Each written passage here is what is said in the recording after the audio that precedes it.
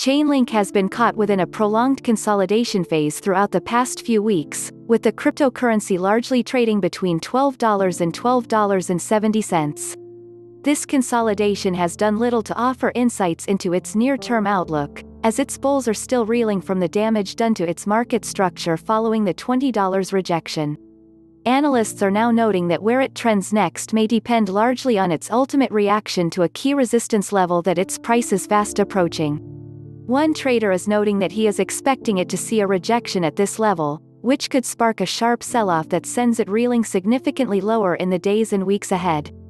He is specifically targeting a move towards its macro range lows of $10 that have been tapped on a few brief occasions throughout the past few weeks. If this decline takes place, it could come about due to weakness seen amongst the aggregated market. At the time of writing, Chainlink is trading up just under 1% at its current price of $12.56.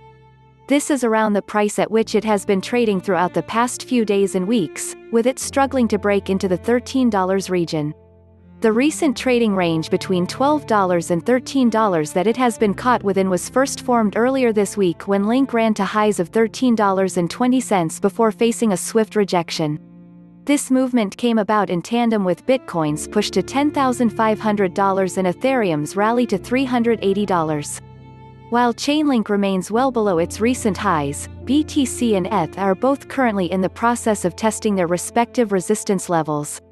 ETH has even been able to surmount $380 as its bulls express significant strength. While speaking about Chainlink's current technical outlook, one analyst said that he is watching a few mounting signs of weakness. He does note that this weakness could be invalidated with a firm break above $13,200. How Chainlink trends in the coming few days and weeks may depend, at least partially, on whether or not Bitcoin and Ethereum can maintain their present strength.